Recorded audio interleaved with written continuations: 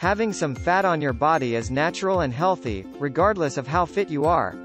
Moderate fat helps to give your body energy, protect your organs and support cell growth among others. However, you should also know that too much fat is also dangerous to your body. Hey, my name is James. In this video we shall be discussing visceral fat and subcutaneous fat.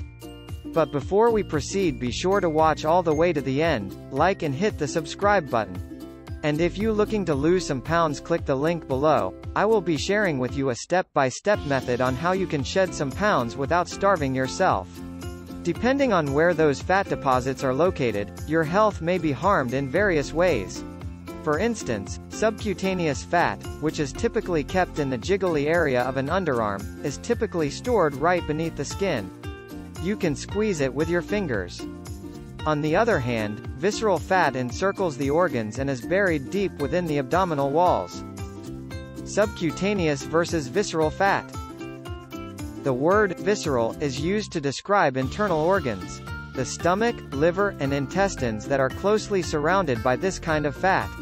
Everyone possesses some visceral fat because it protects vital blood arteries and cushions internal organs. However, note that there are several dangers associated with high amounts of this kind of fat. Do you have a pot belly? Then it's a sign that you have a lot visceral fat. Apple-shaped people often have more visceral fat than pear-shaped people. Contrarily, the term subcutaneous implies a location immediately below the skin. Every human has some subcutaneous fat because it is a component of the connective tissue layer and aids in protecting deeper structures, much like visceral fat does. Anywhere on the body, subcutaneous fat is pinchable and is most prevalent in the lower body. This shows that it is less dangerous than the deeper alternative in your abdomen. However, it can also be concerning in large amounts. Body fat can be measured in various ways, as can the health risks associated with weight. The waist-to-hip ratio and body mass index, BMI, which gauges body fat based on height and weight, are two popular approaches.